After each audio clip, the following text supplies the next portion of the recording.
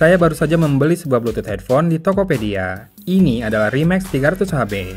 Alasan saya membelinya adalah kangen dengan suara indah di telinga, tapi belum rela membayar lebih dari sejutaan untuk beli Nakamichi Elite yang dulu pernah saya review. Maklum, dulu cuma dipinjem nih. Dan saya punya pengalaman baik dengan headphone Remax, dulu saya pernah punya Remax 200HB. Awalnya saya tahu soal headphone ini dari fastech.com, di sana dijual seharga $45. Saya lanjut cari di e-commerce lokal dan baru tahu kalau banyak yang jual di harga lebih dari sejutaan loh. Yang jual 700 ribuan juga ada, tapi kebanyakan sudah tak punya stok saat saya tanyakan.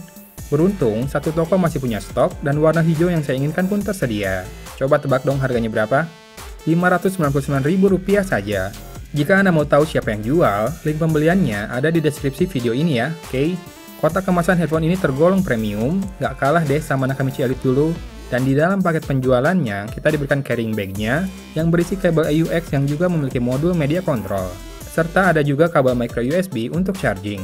Kelebihan dari Remax 300HB ini adalah adanya fitur pengenalan sentuhan. Jadi, kontrol media player dapat dilakukan dari headphone ini dengan menyentuh sisi kanan housingnya. Slide ke atas dan bawah untuk mengatur volume, slide kanan dan kiri untuk next dan previous track, serta tap untuk play dan pause. Ada NFC untuk mempercepat koneksi dengan ponsel, namun sayang saat ini ponsel saya tak memiliki sensor NFC, jadinya saya tak mencobanya deh.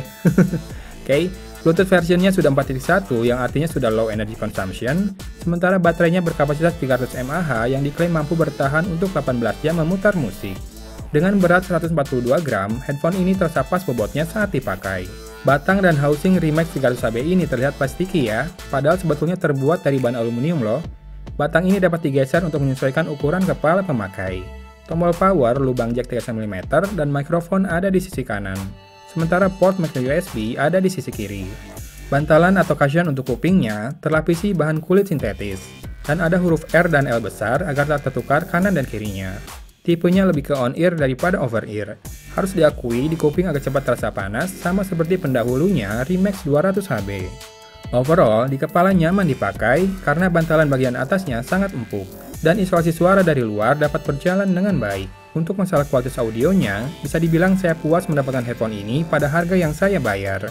Bassnya terasa warm dan cukup nendang, separasi antar instrumen terasa dengan baik dengan sound staging yang juga cukup luas. Saya bisa menikmati berbagai jenis musik menggunakan Remax 300HB ini, terutama musik yang penuh dengan hentakan kick snare drum dan petikan bass. Sepertinya memang headphone ini lebih condong akan memuaskan bass head daripada audio feel.